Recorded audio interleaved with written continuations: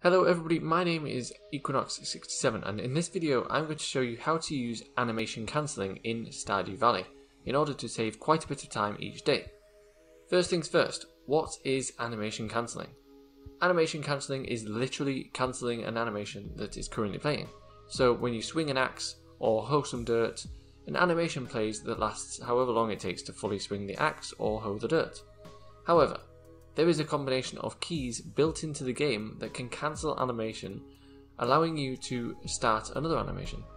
Used at the correct time, you can swing your axe just long enough to hit a tree and then cancel the rest of the animation, potentially saving you lots of time.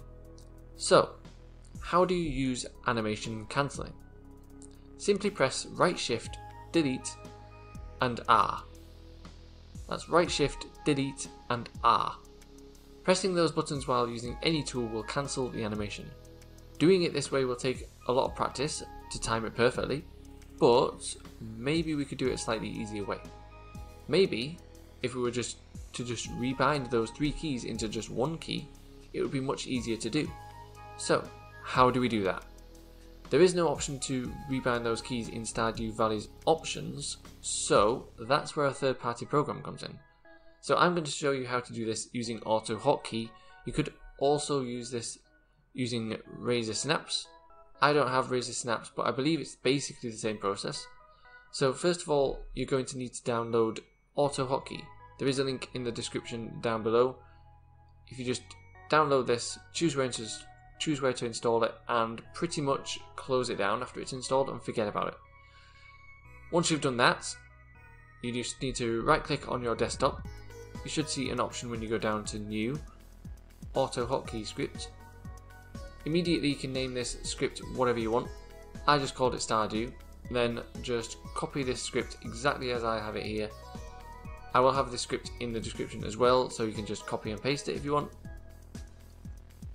Once you have done that, save it, double click it. Nothing will appear to happen, but if you look in the task tray down here, you'll see a green H. It means that it is running. Now, because of the top line of the script, it will only do something when the Stardew Valley program is running on your system, so it won't be doing anything if the game isn't running. So, launch Stardew Valley, load one of your farms or create a new one, and this part is really important. So when you first use this, go to Options, navigate down toward the bottom to rebind the X key, because as you can see in the AutoHotKey script, we are using X to animation cancel. So rebind this to something like spacebar and you won't have any issues. Then when you want to use any tool, just press or hold down X and it will do all the animation cancelling for you. Hopefully you find this really useful. Thank you for watching everyone, and I will see you all on another video.